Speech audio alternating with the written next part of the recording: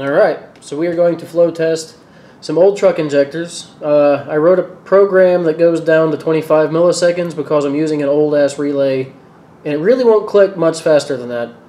So until I get a solid state relay that can go down to a couple milliseconds, we're just going to try this one out. It's 50% duty cycle, and it runs for 20 seconds, so I get 10 seconds of flow. And then I'll have to multiply that by 6 to get the cc's a minute, and this is a stock LS truck regulator, so it is 4 bar, 58 psi. So we're going to go ahead and flow these truck injectors. We'll take the result, multiply it by 6, and that should give us the cc a minute at 4 bar.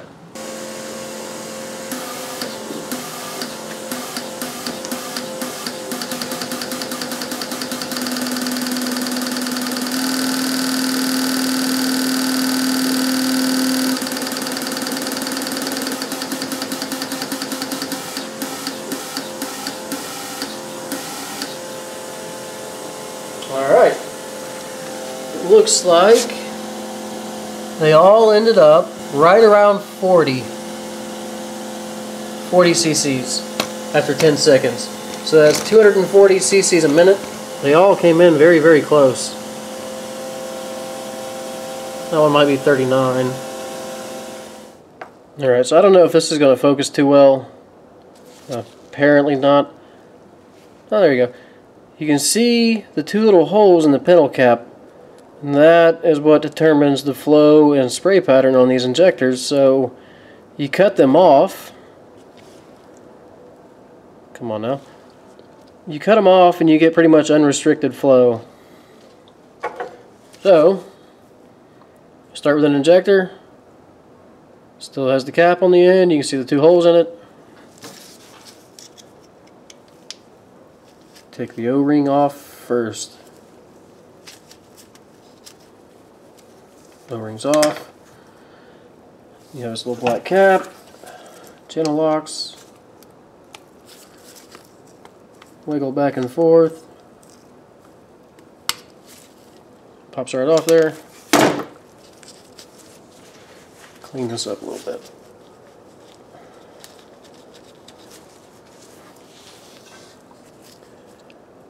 And there you can see that ring. It's the weld. Now we're just going to grind this. We're going to hold it against the grinding wheel and spin it around until the cap flies off.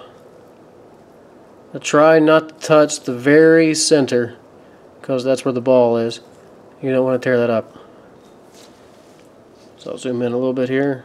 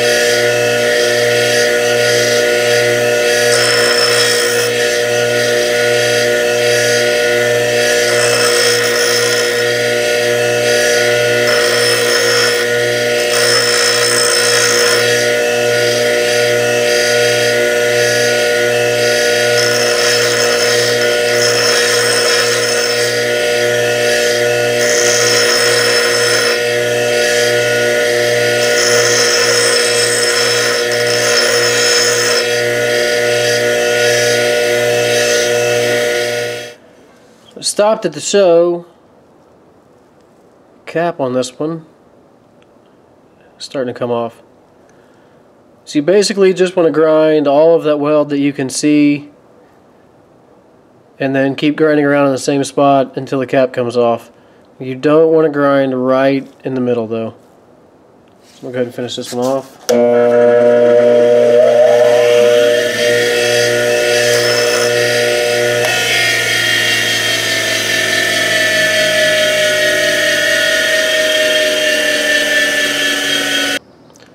There's your decapped injector.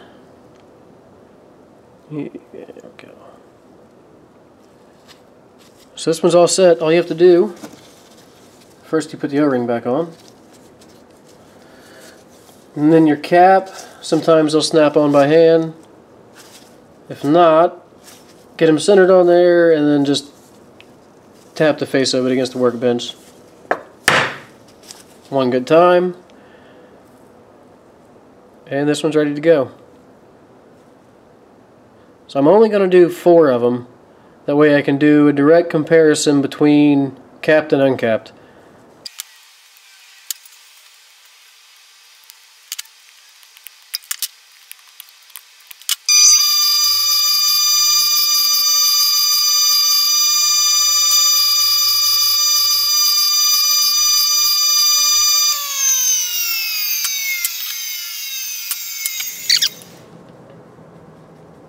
Alright, we're all ready to go. The close side has the uncapped injectors. The far side has the stock injectors with the cap still on them. So I'll pull all 8 of them out. I'll put them side by side so we can look at the difference afterwards. Alright, here goes nothing.